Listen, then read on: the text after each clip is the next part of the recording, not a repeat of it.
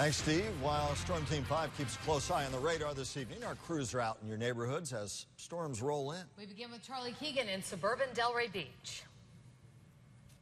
I'm Charlie Keegan in suburban Delray Beach, where the rain is really starting to taper off over the last 15 minutes or so, but it has left its mark. The intersection, the traffic signal at this intersection behind me is not working. This is Jog Road and Linton Boulevard again in suburban Delray Beach.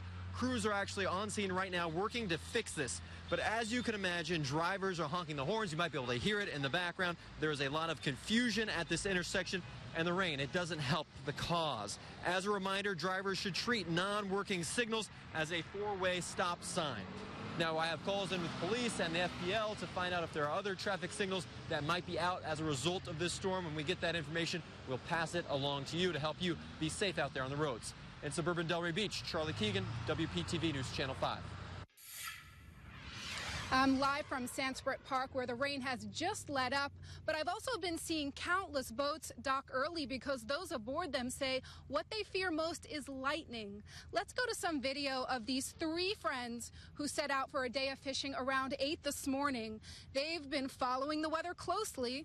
When they heard about storms and lightning headed this way, they ended their trip early. They say they wanted to make sure they were back on land before the severe weather moves in. There's this cell coming in. It's to the south and to the north, so we don't want to get trapped between the two cells. Right back in. It's pretty uncomfortable, and it's kind of miserable. So. And the group wasn't just concerned about their safety. Another concern if a thunderstorm rolls in are the electronics getting destroyed that are aboard their boat, a risk they say they're not willing to take. We're live from Sanskrit Park. Gabrielle Saran, WPTV News Channel 5. Especially on weather alert days, it's always good to have the Storm Shield app on your telephone.